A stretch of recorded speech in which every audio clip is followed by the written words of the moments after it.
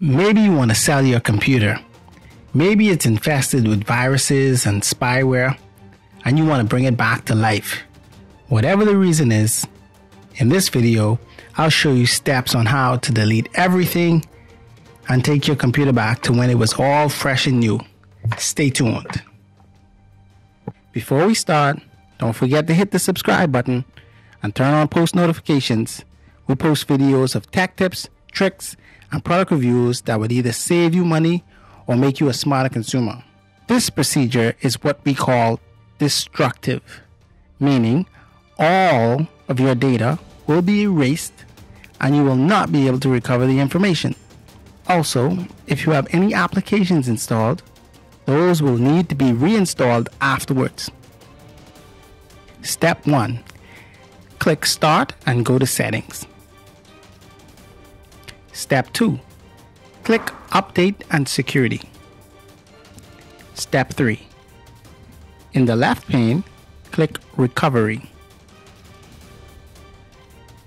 Step 4. Under Reset This PC, you'll see the Get Started button. Click that button and the Reset This PC window will open. You'll be presented with two options. 1.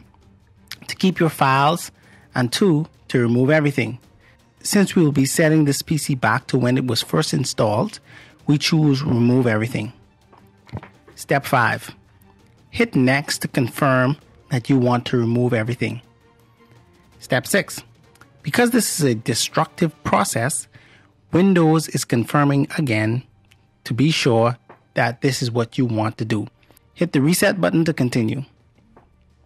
Step 7. Your PC will restart and all you have to do is wait. I'll fast forward to right after the reset is complete so you can see where you end up. Step 8. After that is complete, you just go through the initial setup wizard and sign in with your Microsoft account. If you want to learn how to set up Windows without a Microsoft account, click the link in the top left corner. If this video was helpful, drop a like and subscribe, and I'll see you guys later.